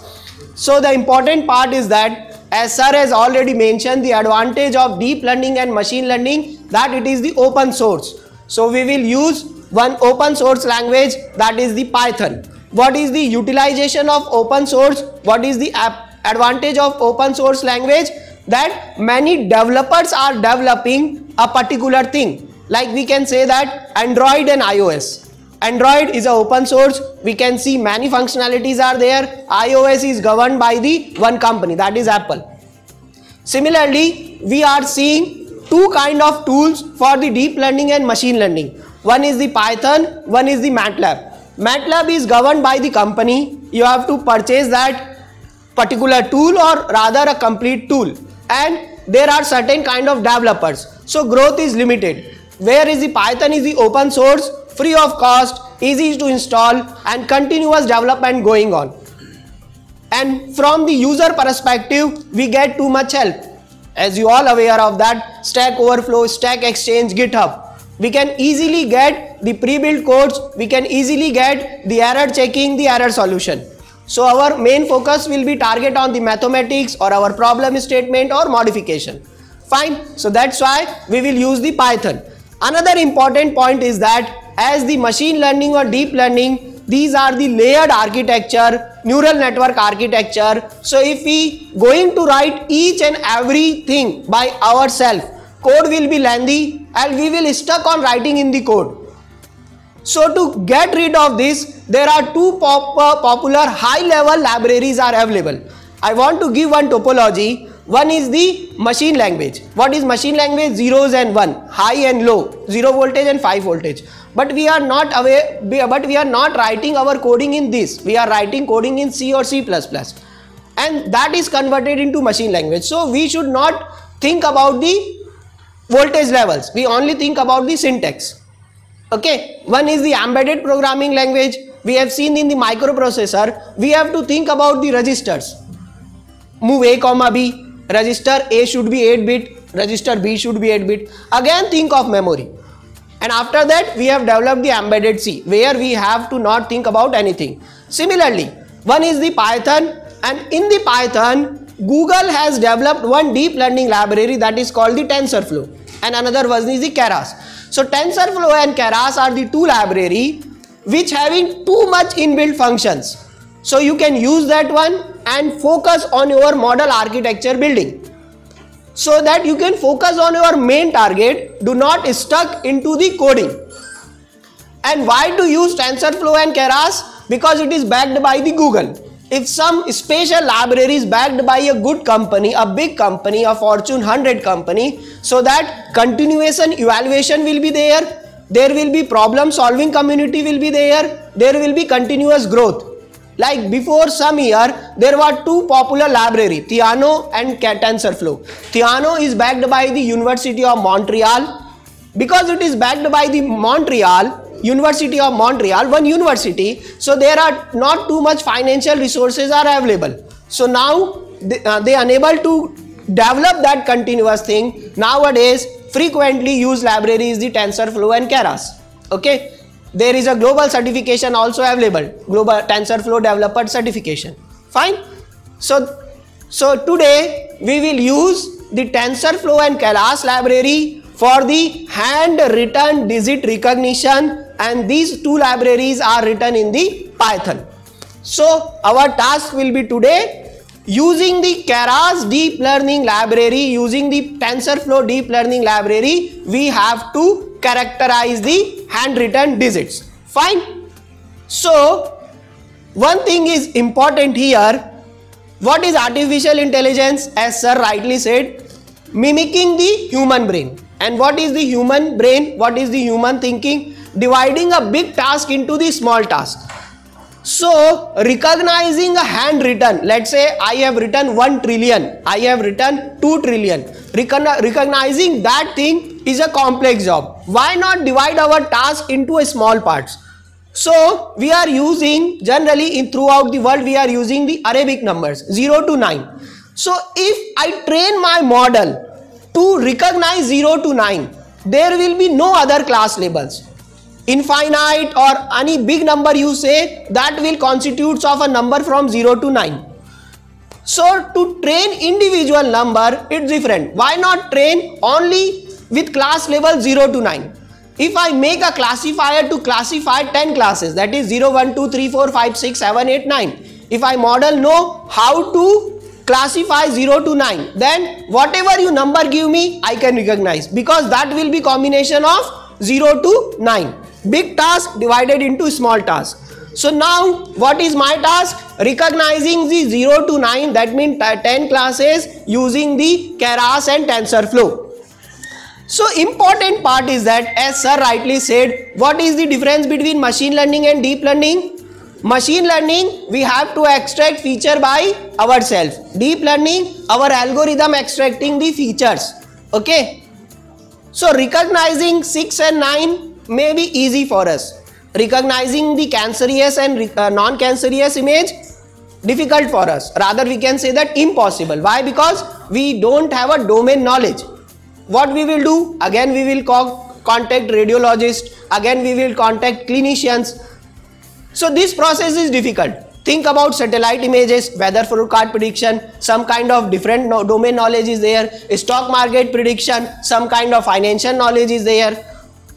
So feature extraction by human is a difficult task. And why we are developing this technology? To reduce the human effort. In one way we are saying that we have to reduce the human effort, and again we are using the human efforts. So what is the solution? Deep learning is the solution. Prepare an architecture in that way that, propose a methodology in that way that it is recognize the features by their own. That is the deep learning. So here what is our task? So I am focusing on my task. Initially task was to solve the banker's problem, handwritten digit recognition. Second is the too much coding. So we have solved the problem by using the Keras and TensorFlow. Third one is the how I can train my data, because there are infinite numbers are there. No need to train for infinite numbers, only train for 0 to 9. I am reducing the difficulty. Now what is the next difficulty? How to extract the feature. Fine. 6 can be written in many ways, in different ways. A kid is write 6 in different way, an elder person write in different way. Even a pen shape is depend. If you write by pilot pen, ink pen, shapes will be different. So how to reduce? Using the deep learning. Prepare an architecture in that way so that your model extract the feature, not you. Fine.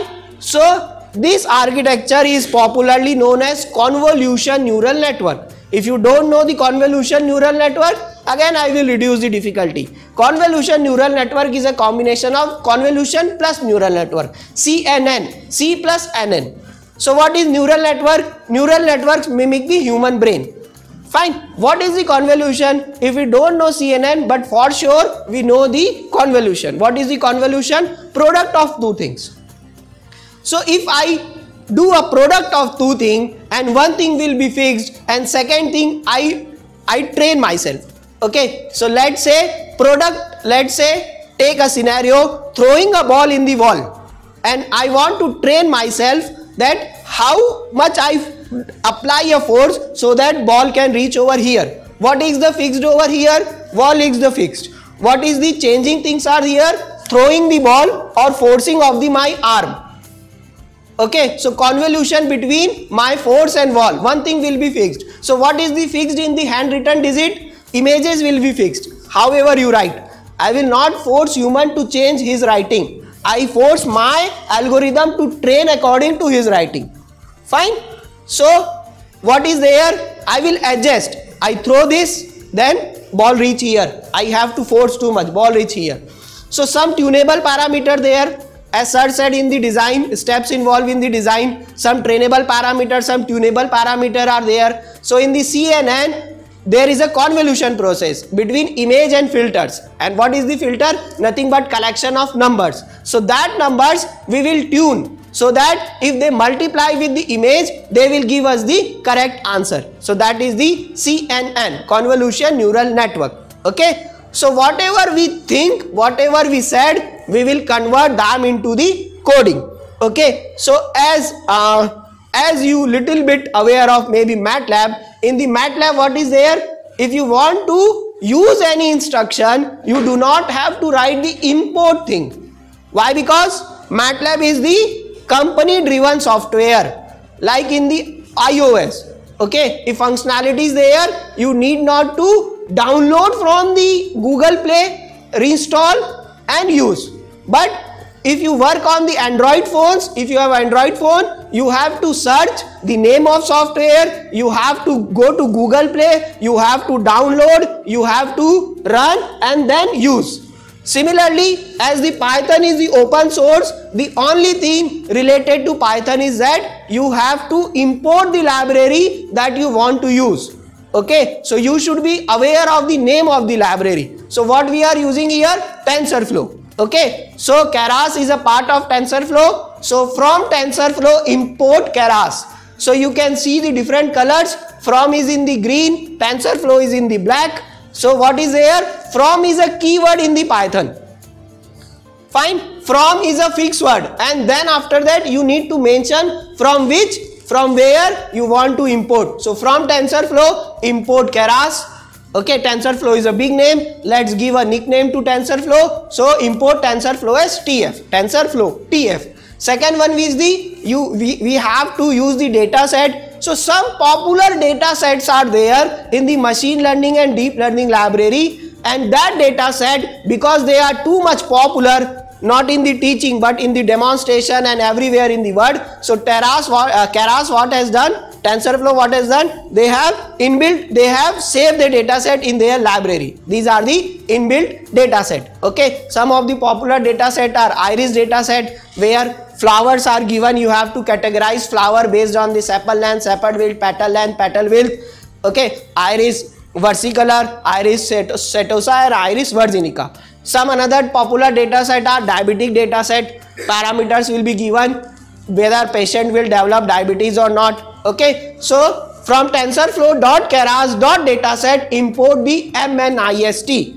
Okay, please remember, if you aware of this word, if you aware of this fancy word, that's okay. Otherwise, it will, this MNIST dataset is itself a synonym of, like a godfather of the dataset. If you going to read machine learning or you are expertise in the machine learning, you have 1000 times heard this dataset, and then we will develop some model based on the some layers. Okay, so again reduce the difficulty. CNN is the hierarchical architecture, many layers will be there. How many names you remember? To reduce the difficulty, what you have to write? Star. From TensorFlow.keras.layers import star. What is mean by star? Import all the layers present in the Keras. Okay, and then there will be some little bit computation required. So for that purpose we are using the numerical Python, that is the NumPy. So import NumPy as NP. Okay, and then we will build some model. So we are using some model type. So there are two model types in the Keras. One is the sequential, one is the functional. If single input type of data is available, if single output data type is available, then you would sequential. Here what is the single thing? Image. Only we will give image. We will not give video, we will not give signals, we will not give anything else. Only image we will give. And what is the expectation? Numerical numbers, whether the given image is a 0, whether the image is a 1, or whatever it is. Okay, so that's why we are using the sequential model. Okay, so there are various ways to run a Python program. There are various IDE, integrated development environment. One of the popular is the Jupyter that I am currently using. One is the Spider, but I must suggest that if you have a good internet connectivity, go with the Google Colab.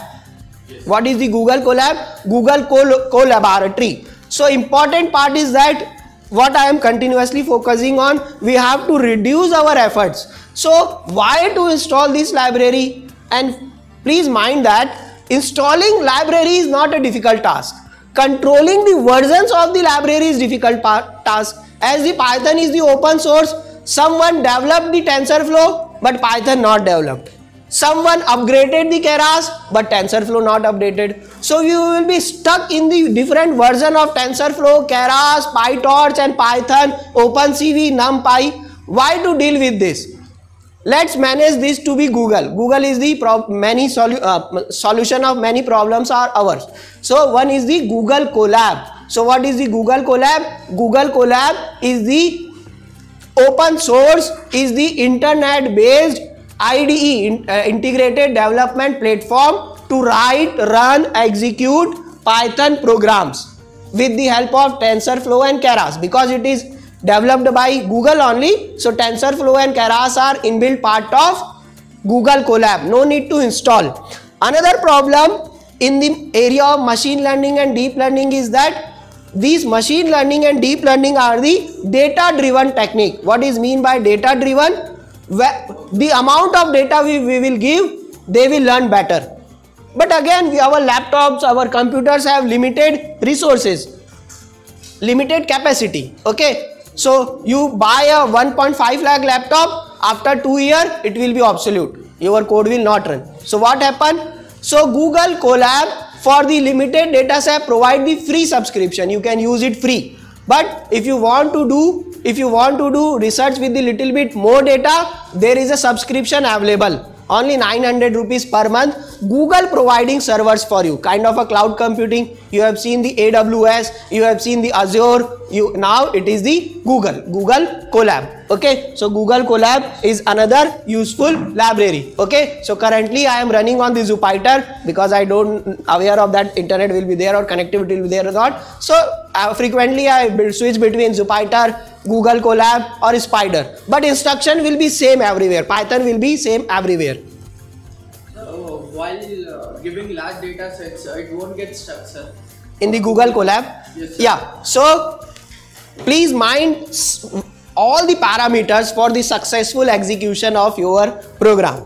Okay. So important thing is that if the large data set, then what is mean by large data set? If you have a 100 grayscale image, you will say that I have a large data set. But if I say I have a 50 RGB images, then my data set will be more than you. Fine. If you say that I have a 100 grayscale image of 28 cross 28, I say that I have a 10 image of 1000 cross 1000, then my data set will be large. Fine. If you say that I want to run for the 10 epoch, but when I say that I want to run for the 95% accuracy, till I not achieve the 95% accuracy, then in that case my computation will be more. So based on your requirement, so Google Colab for the certain amount of computation provide the free resources. Otherwise, for a large data set, for a large computation, you have to buy the subscription. Otherwise, generally the popular laptops are NVIDIA graphic card enabled laptops. Fine. I will not specify the company name, but I surely specify the graphic card. So nowadays the graphic card series is the RTX, ray tracing based graphic cards. Fine. So let's get back to the work. So yeah, so interface are there, little bit similar to the MATLAB. In the MATLAB also, what you have to do, a green arrow is there to run any program. So yeah, I have run this cell. So all the libraries are imported. Now what is the important part in the machine learning? As sir has said, TPE, task, performance, experience. Okay, so T we have decided what is task, handwritten digit recognition, what is performance, in a best possible way. Fine, in a best possible way. Okay, there is a huge difference between 9 million and 8 million, difference of 1 million. So 0 recognized properly, but if we have not recognized 9 and 8 properly, too much of loss. So in the best possible way, we have to recognize with the almost, ideally 100%, but almost 95% accuracy. Fine. And then what is the experience? Experience means learning. Okay. So every time you run a machine learning or deep learning code, divide your data set into two parts. One is the training phase, one is the testing phase. Important part is that your model should not see test image during the training phase. Your model should not send training data during the test phase. Otherwise biasing will be there. If you want accurate result, biasing should be 100% avoided. How to avoid biasing? Before starting or before building your model architecture, divide data set into two parts, train phase and test phase.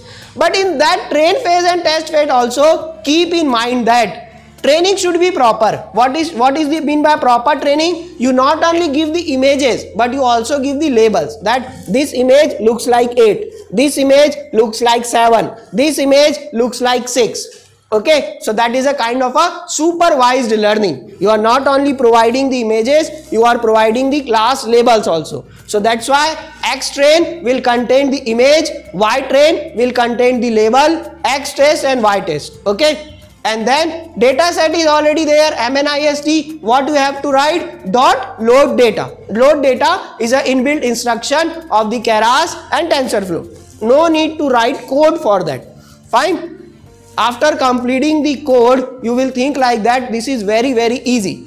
This is easy, but keep in mind, coding is easy, very easy, that so that you take advantage and focus on building architecture. Focus on your training phase. Fine. If something is easy, save your time for the another thing. Fine. So let's divide data set into the train phase and test phase. Okay. So the MNIST digit data, I am telling you the demographic of this data, very popular, so by heart I remember. There are total 70,000 images in the MNIST handwritten digit data set. Among these 70,000, generally we keep 60,000 for the train phase, 10,000 for the test phase, and each and every image is a grayscale image. Each and every image is a size of 28 cross 28. As sir has told in the first slide itself, what is image? Nothing but dimension. What is dimension? Height and width. Fine. 2D image. So 28 cross 28. 28 cross 28. 28 pixels, 28 pixels. Total pixels, 28 cross 28. Fine. So the important part of any machine learning and deep learning is when you are developing something, there should be hundreds of checkpoints. What is the checkpoint? What you are thinking, what you are doing is same replicated over here or not. So what is the thing? You know MNIST digit data set is 70,000, 28 cross 28. But before moving forward, check whether the machine has acquired the data set correctly or not. What is the steps in the machine learning? Acquisition of data. So we are doing the acquisition of data here. Okay, so let's print the shapes.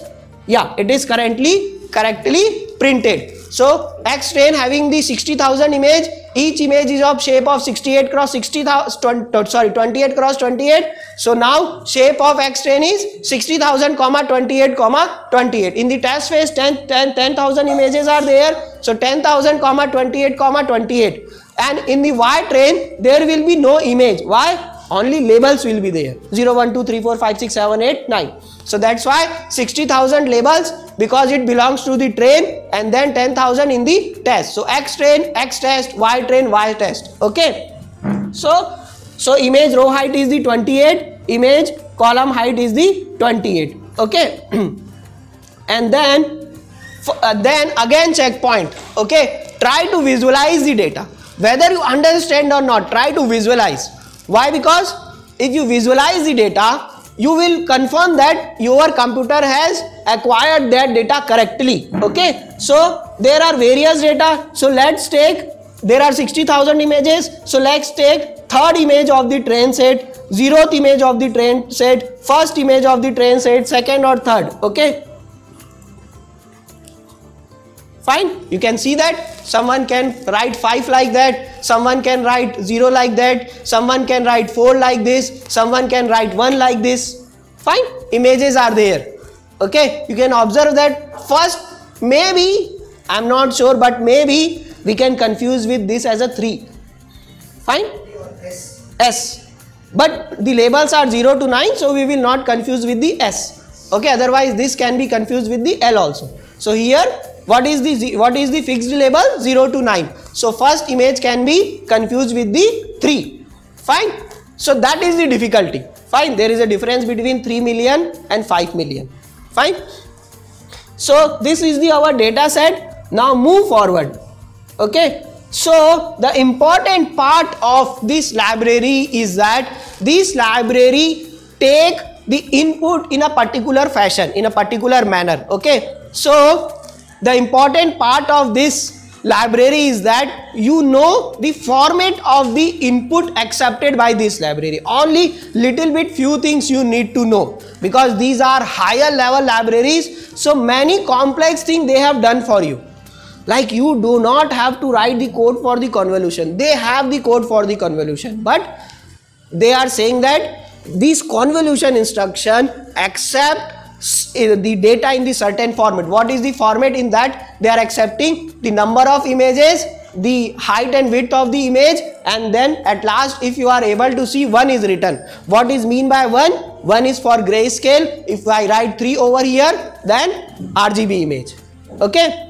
So let's reshape our data. So earlier X train was nothing. What was X train? 60,000, 28, 28. No 1 was there at last. So do this, and for the test also. Okay. And then I am continuously saying check what you are doing. Check what you are doing. Okay. So we have checked that. We have said that 60,000 images are in the X train. So check. It is coming 60,000. Okay. And these images having the integer number, but we have to divide something, we have to multiply something, so there may be chances of floating point representation also. So convert your data set into the float. Okay, so xtrain.asf float 32 and then divide by 255. Okay, so as sir has mentioned, let's say image is of a 8-bit grayscale image. 0 to 255 are level. Calculation is difficult. Divide by 255. Now your image will be in the 0 to 1 range. Calculation is easy. Fine. Do some tips and tricks. Okay. You are human, you are intelligent. Apply that. Fine. So I have divided by 255. Okay. Now if someone wants to see the X train, this is the X train. Okay. Data and too much data inside that. Okay. Now the number of classes are 10. Okay. So what happened? So one thing is the single label, but we have 10 label. So categorizing the label is like that. There are 10 label you can find. 0, 1, 2, 3, 4, 5, 6, 7, 8, 9, 10. 10 labels are there, and 0, 1, 2, 3, 4, 5. Fifth number 1. That means in the Y train, the 0th image is from the 5th category. 5th. Okay. And we have seen over here now. We have seen over here. This is the 5th one. Fine. So now labels are perfect. Now images are perfect. Okay. Now we are ready to prepare a model. Okay. So what is the CNN model? Convolution neural network. So first step is the convolution process. So this is the deep learning. What is mean by deep learning? Going deeper to mine the features. Fine. How to go deeper? Okay. How to train myself for the throwing a ball at the various distances, 1 feet, 2 feet, 3 feet. So here what is the learning? Learning is nothing but a convolution. And what is the important part of convolution? One thing will be fixed, one thing will be vary. What is the fixed thing? Input image. What is the varying thing? Weights of the filter. So there are 32 filter and each filter having the 3x3, total 9 weights, and then activation function. What is mean by activation? The things combined, wired together should be fired together. What is mean by that?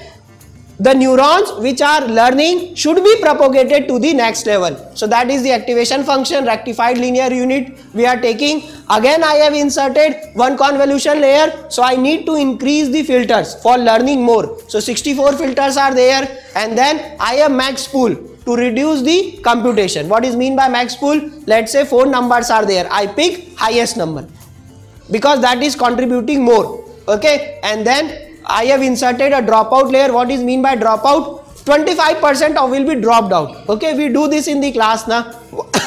What we are doing? We are changing the sitting arrangement of a student. Why? Because in a particular sitting arrangement, students are habituated of their neighbors. Okay, 2 friends are there. Yeah, you do the computation part, I will do the coding part. But in the company, vice versa can be there. Interviewer can ask anything. So we change the sitting position. Similarly with the neurons.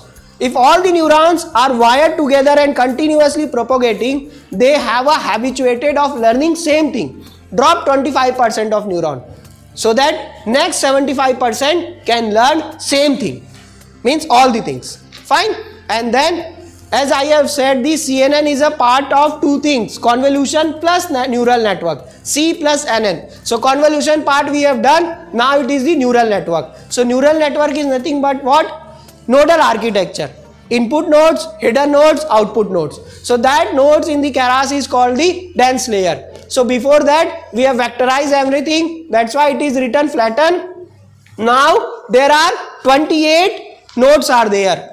That's why dense 28, again drop out, and at the last what you want? You want 10 scores. Let's say 0 to 9, and the probability of number of fifth is the 95%, and rest of the 0.05% probability distributed among others. So what you will do? You will vote to the highest probability and say that the given input image is of 5th category. That means the label of given input image is of fine. So that's why you need 10 score. So that's why I have written dense in bracket number of classes. Number of classes are 10. And then what is there? If your model is trained in the single way, in the single epoch, okay. Otherwise you have to optimize your model. You have to optimize your weights. So that's why before optimization you need to calculate the loss. If I throwing the ball and it reach up to the 1 feet, I know only 1 feet, so I will force more. If it is reach up to the there 100 feet, I have to reduce the force. So that's why calculation of loss is necessary. So that's why I have inserted the loss, and then I want accuracy, and then the summary of my model. Okay, so the summary of model my is this. Okay, first is the convolution layer, then again convolution, then max pooling, then dropout, then flatten, then again dense layer. There are total number of this much parameter. Okay, and then I have to fit. In the fit my model, I have to show, I have to mention that 10 number of epoch my model should run. Okay. So what is verbose? So verbose is nothing but you want train accuracy, test accuracy parallelly, or just you want to show limited thing. How many things you want to show during the real time? Verbosity. Fine. So my model is training. My model is training, continuously going on. Okay. So there are total 60,000 images. I have decided the best size as a 10. So 60,000 by 10, 6,000. That's why it is running for 6,000. It is showing the loss. It is showing the accuracy. Loss is 0.49, accuracy is 0.85. Do not add that one. These are not probability. Otherwise you say, sir, 0.8 plus 0.4 is 1.2. No, different. Fine. So continuously increasing. So I have decided the 1 epoch. It will take, let's say ETA, elapsed time. So 2 minutes. Within 2 minutes it will train, and you can observe that just within the 1 minute, 90% accuracy I have achieved. That is the beauty of convolution neural network. Very less epoch, without giving any feature, training is going on with high accuracy. otherwise number of features. So when there are number of features, things are biased also. Yes. Fine, because what happen, human emotions are everywhere. See why we are going for the stock market prediction using deep learning. Why? Because buying the stocks, some sentiments are there. I like power stocks, I like energy stocks. Without using the market analysis, I am buying because I want to purchase that. But when I do analysis, I get the exact thing. That's why similarly in the feature extraction also human biasing is involved, calculations is involved. Okay, you say 100 features, is that 100 features are really useful or only one of them or only 10 of them useful? No need of feature calculation over here. You can observe that almost within 1 minute, less than 1 minute, 93% accuracy I have achieved. Fine. So that is the utility of convolution neural network. Without doing anything, just giving the data set, prepare a model architecture, solve a problem. Fine. This is easy task. Think about the cancerous data, think about the satellite data, different Industry where we are using this one. so yeah, handwritten digit recognition, like sir has mentioned, in the check handwritings are there, we are using that. In the forensic you can use also. Various applications are there. So nowadays we are going through the some digital storage also, okay, like Google Drive. So we provide storage for a student that we have stored your final year mark sheet into that, and that is verified. How some higher authority signed on that, and we are recognizing the character, this is written by correctly or not. Fine. Yeah, so now with the one epoch we got the almost 97% accuracy. Fine. So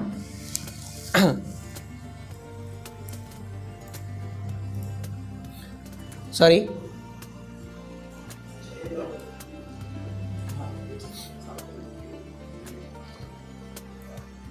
okay.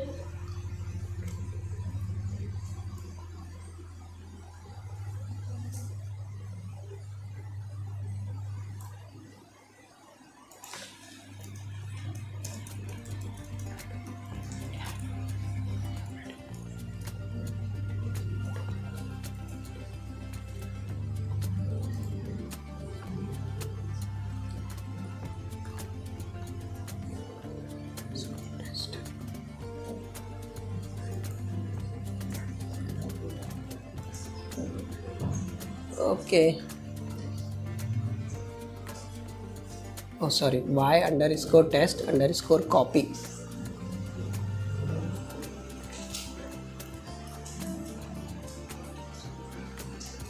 Yes. Name please not defined.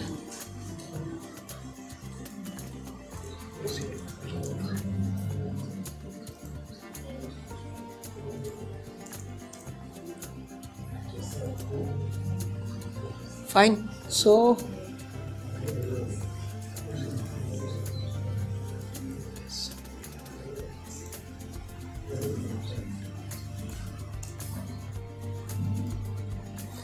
yeah, this way you predict the thing. Okay, so just one library is not installed because it is Jupyter, same problem. When you do in the Google Colab, so what happened, you can predict the classes. Okay, so 97 with the 97% of the accuracy we have predicted the handwritten digit classes. Fine. So almost from the 10,000 9,700 images we have correctly classified. Fine. So this is one of the example, and you can give your inbuilt data set also. Any other doubts, please, we'll close it within few minutes. I request you for any doubts or any things, please clarify.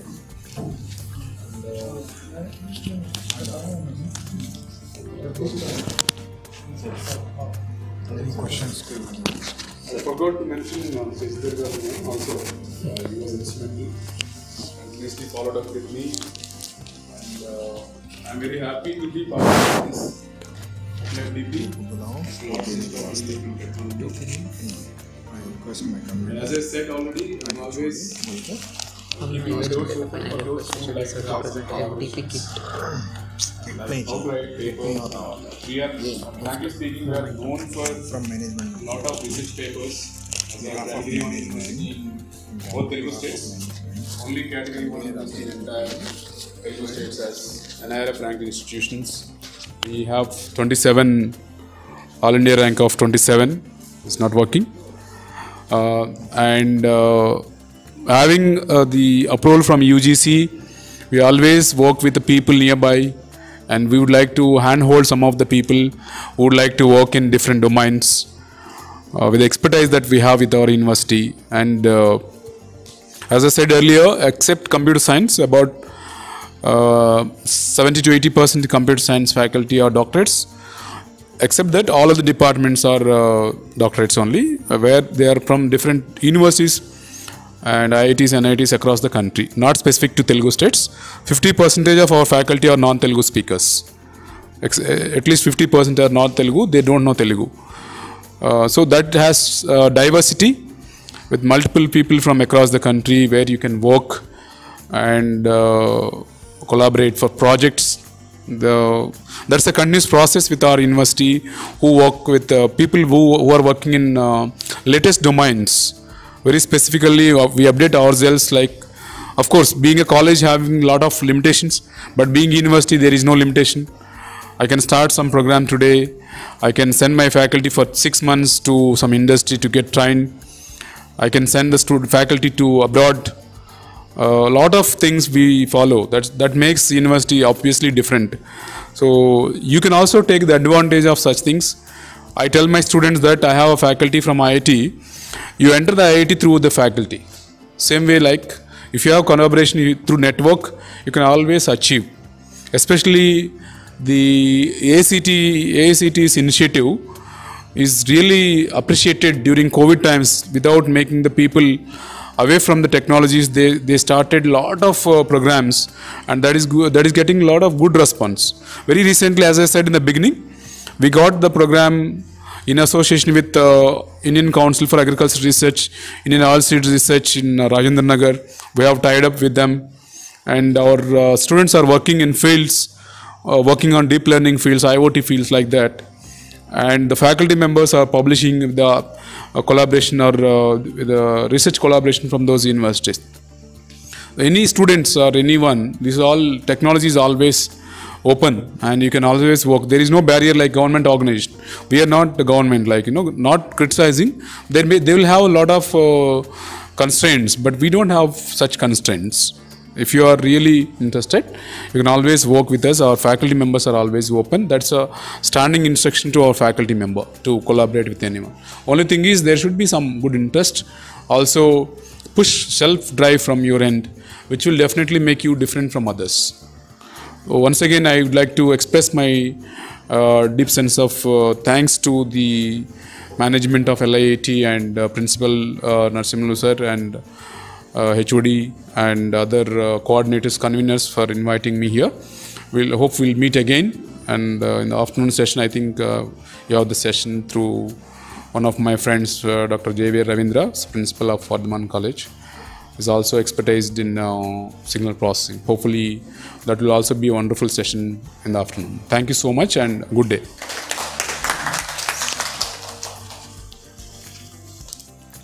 Thank you, sir. I would like to thanks our distinguished guest Dr. L. Koteswara sir for making this session very not only informative, interesting as well as the interactive. Surely, sir, we are going to come to your university for our research work, and we will send our students even for projects also, sir.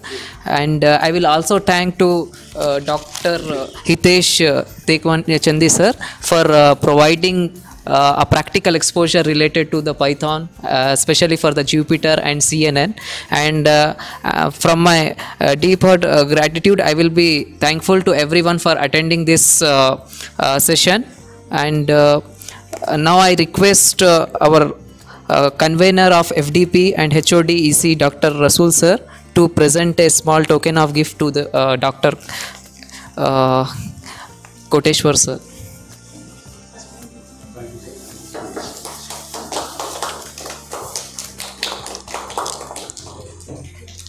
we will be joining for the next session at 2 p.m. Thank you everyone.